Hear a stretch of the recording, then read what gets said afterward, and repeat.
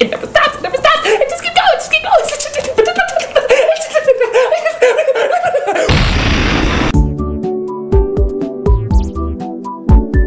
Okay. Alright, let me start over. Hello, I'm the Nostalgia Guy, remember it? Alright. This movie is not only bad, it is annoying. Ungodly annoying. Just when you think it needs to take a break from being annoying, that's when it gets even more annoying! Okay, let's get the title out of the way, The Magic Voyage.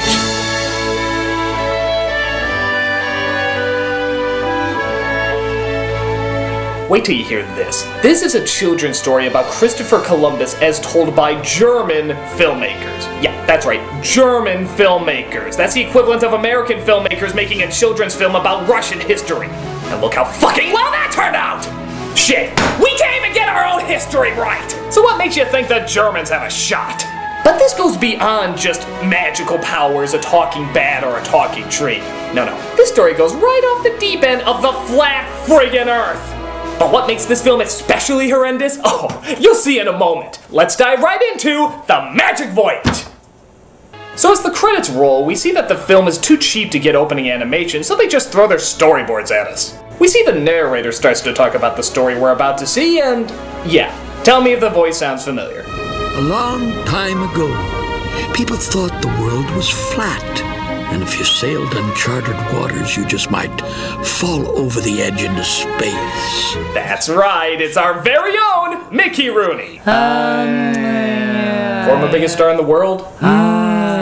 Started with Elizabeth Taylor, the other former biggest star in the world. No, I don't really. The narrator of Care Bears. Yeah. Watch a black and white movie sometime. Actually, it is eerie how exactly the same his performance is from both these kids' movies. Listen. But in 1492, there appeared an Italian navigator, a man with a revolutionary idea. He thought that the world was square, and his name was the Care Bears. Ugh, that smile. As long as I don't have to see him, I'm okay. Here we go!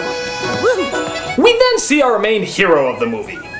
Yeah, I bet you thought it was gonna be Christopher Columbus, didn't ya? He does only take up 2/3 of the fucking poster. But nope, it's a little woodworm named Pico, played by not former biggest star in the world, Corey Feldman.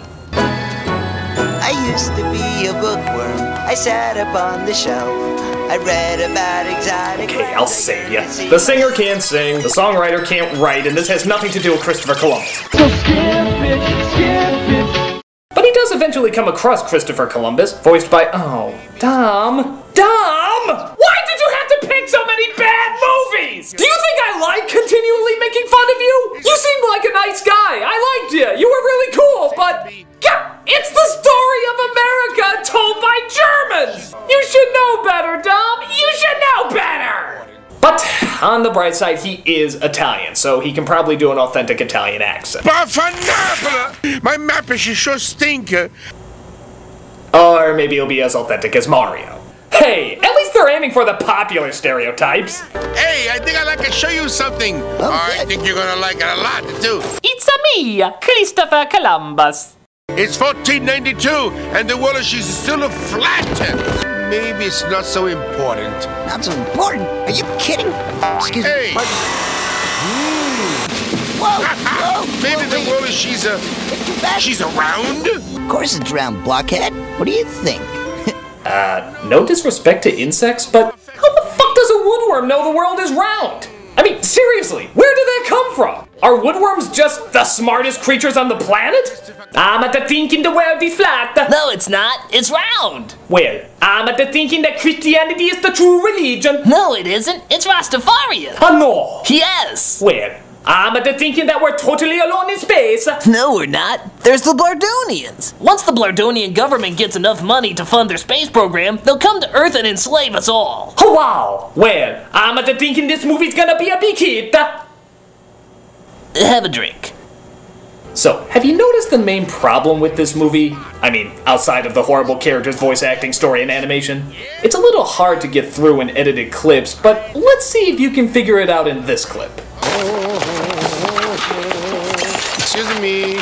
Do you mind? I suppose you're wondering what I got here. You know, I couldn't really care less. No? How about this one? My brand new titty, which will make you great to be on your wildest dreams. That's so. Oh, yes. And what makes you think I'm not already great beyond my wildest dreams? No, you... Still not getting it? Let's try one more. Are you going away? But you only just got here.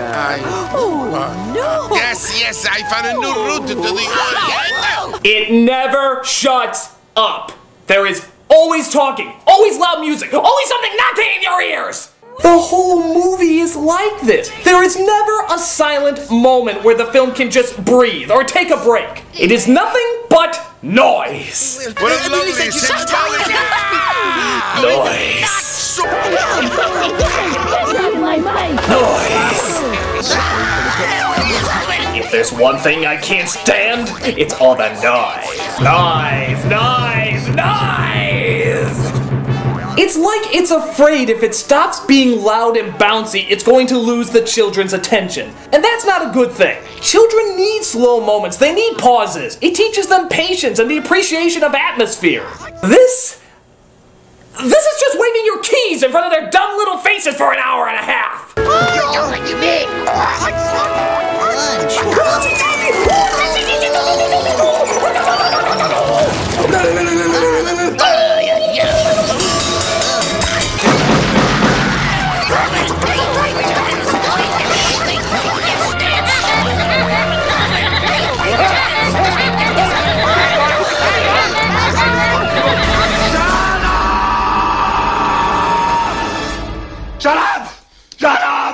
Shut up! Thank you, Arnold. So, let's try to continue this review despite all the noise. Shut up! Thank you. He goes to the king and queen to tell them his idea. Oh, I'm sorry, the woodworm's idea. And they seem to be on board with it. Mostly because the queen has the hots for Columbus. Interesting interpretation. Who's this? No one, dear. Just another genius. What? You know? I don't believe you. He's much too handsome. Mwah! Oh, and apparently he's a mind reader too, because he knew exactly what she was gonna say there. What a disgusting display. But don't let it get to you, sire. By the way, you see this guy in the back here who looks like a mix between Fagin and Jafar? The shady fella always telling the king not to trust Columbus? Yeah. He never shows up again. Not once in the rest of the movie. He was, how do you say, twist of the animation. Whoa! Hey, these are pretty cool. So Pico goes into one of the other rooms and finds a firefly named Marilyn, Princess of the Moon Sprites. Again, we never see the king or queen, so we'll just assume she's a responsibility-ducking whore. I was in the land of blue twilight, where the nectar is always sweet, happy and free. And then, from a land far away, an insect army. And when their evil lord saw me... At last, princess, the secret of your magic light will be mine. Yeah, remember this from the history books? Magic light, insect armies, lord swarm. Maybe this is the history of how the Smurfs discovered America, but can we hear the damn story about Christopher Columbus? If the Swan Lord comes back... Nah, I'm not scared of nobody. You're so... Come on. Oh. So Pico tries to get her out of the chandelier, which seems like a pretty lame prison as she could fly at any point. But some other bugs see her and try to stop her from escaping. Wait, give her back. Wow, laziest fight scene ever. They're just holding her and he starts laughing. Call James Cameron, we have a contender for best action scene. It's the Swan Lord. Quick, come on, run. The Quick. princess is mine. You will be my prisoner. Marilyn. My kingdom in the west. So the Swarm Lord takes her back to his land, which begs the question, why did he bring her there to begin with? And Pico vows to find her. I'll find you. All the way across the ocean. And you'll never guess where the Swarm Lord's land happens to be. That's right, America! What are the odds? So while Columbus happens to be getting ready to go to America, Pico is... asleep? Oh, yeah. I'll find you, Marilyn, all the way across the ocean, right after a teeny-weeny little power nap. Don't want to be groggy! Columbus! Wait, don't leave me! So as the ship sets sail, Columbus suddenly realizes he forgot something. How could I forget about Pico? Pico? Sure, my little woodworm friend. Woodworm? He's the one who told me the world was around.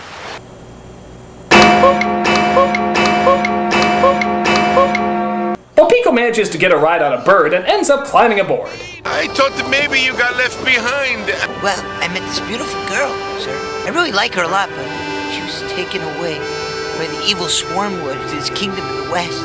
But we go to the west to get to the east, so we can look for your love, my little one. I love how so accepting he is that there's just a swarm lord that kidnaps a princess and they're gonna go find him now. But hey, if I was talking to a woodworm with the voice of Donatello from the Teenage Mutant fucking Ninja Turtles, I guess I believe anything too. Well, what's he doing?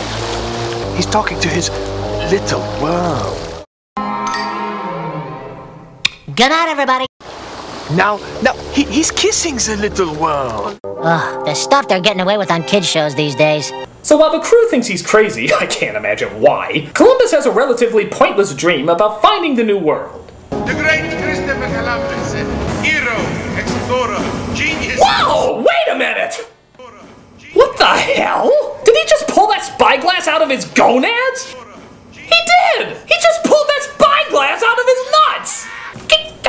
What's the point of that? How did that ever get past German censorship? Don't they have any shame? It's only for a second, but it's just so troublingly confusing. I mean, what the hell do you call that? The Wonder Boner. My wife would like that. Okay, just forget I mentioned it! So as if this movie couldn't possibly be any more batshit crazy, we get this insane dream sequence. It's sort of like watching pink elephants from Dumbo while someone was, oh, I don't know, pulling a spyglass out of your dick. Wait! Whoever fall off, this must be a dream! What'll I do? What'll I do? What an unusual view! Ah, yes. It was a dream. So, after that incredibly important scene, we cut to the next night, where it seems like the crew still thinks Columbus is crazy, simply because he talks to a woodworm and says a firefly princess needs rescuing, and they try to do him in. But he sings a song on an accordion, and that seems to make everything okay. Oh, the life of the sea is a life for me. No love is a land of me. La la la la la. Well, I guess this is a clear sign that their captain isn't totally insane. Me, I think he's about as valid as Captain fucking Kangaroo. But hey, different strokes, different folks.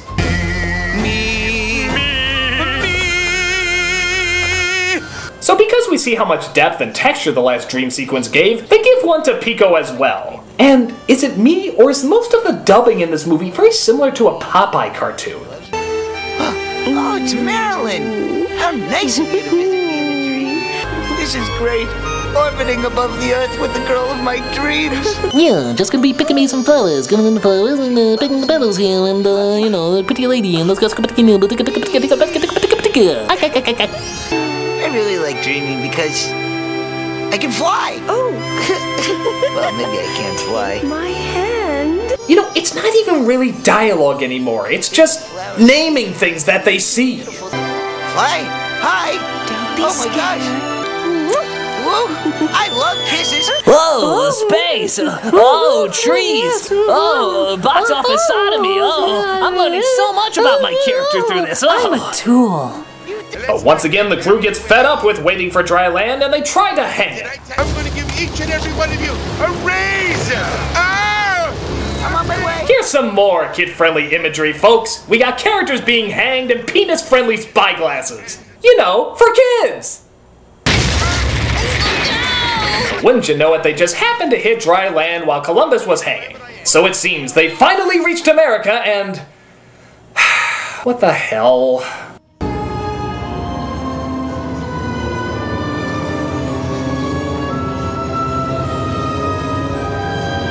Are you awake, my dear?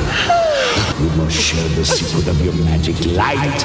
Of course! We all remember the giant Aztec temple in America that was run by the Swarm Lord who kidnapped the Princess of Blue Twilight so he can figure out the power of her magic light? It's just common knowledge! Shoot me! Fucking shoot me! So they meet up with the talking beaver. Okay! Who shows them the way to the temple. Columbus wants to go there so he can bring back gold and diamonds to his queen. But I don't know if that temple has any gold or diamonds. No! The diamonds are here! So it turns out Marilyn is in the temple on top of a large honeycomb. I guess we've never seen any bees in the swarm. And they try to defeat the bad guy and rescue her. And now, Mr. Puppet, will you get the gold? Okay.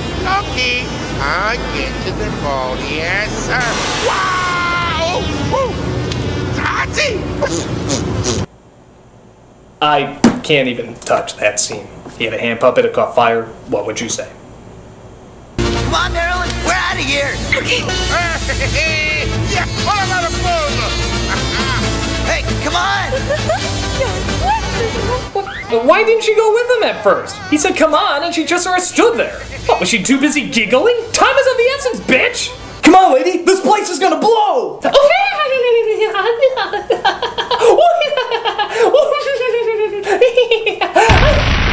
So the beaver eats through the honeycomb. That almost sounds like an innuendo, but I'm not clever enough. And the whole temple somehow comes crackling down because of that. So Pico and Marilyn get back together, and we see the natives of this land. Oh, this ought to be rich. You've stolen our idol, destroyed our sacred temple, Yes, but... and you've made squishy with the swarm. How can we ever thank you? That's right! The Native Americans were honoring the Swarm Lord all this time, and made a giant Aztec temple to honor him. What? Did you think they lived in teepees or something? Pfft, you're a fucking dumbass! You've made squishy with the swarm. How can we ever thank you? The land. Hand it over. We not only discovered the new world, but you were right. The world, she's around. Just think, Pico, because of you and me, one day there's gonna be a big city right here. And there's gonna be a lot of people, tall buildings. Maybe they're gonna name something after us. Who knows? Columbus Circle sounds good to me. Oh, and don't forget about the deslaughtering. Lots and lots of deslaughtering. Don't look up for the G rating in the next one, folks. It's gonna be a bloodbath. So that was awful! What else can you really say about it? The dubbing sounds like it was done in one go. The history is beyond insulting. The characters are horseshit. Even the animation is inconsistent. Sometimes it almost looks like something from Disney, but then other times it looks like a half-ass Saturday morning cartoon. And of course, it never fucking shuts up. All I gotta say, Germany, is that if this is what you think American history was like, Bugs Bunny was more authentic than you! What's up, Badonks? Indeed, Germany, what the fuck is up? I'm the Nostalgia Critic, and read a book. The life the sea is a life for me. No love is a land of me. La la la la la la la la la la la la la la. Oh, the life of the sea is the life for me. No love is a land of me. We love it despite it, delighted to fight it. What other life could there be? He's right.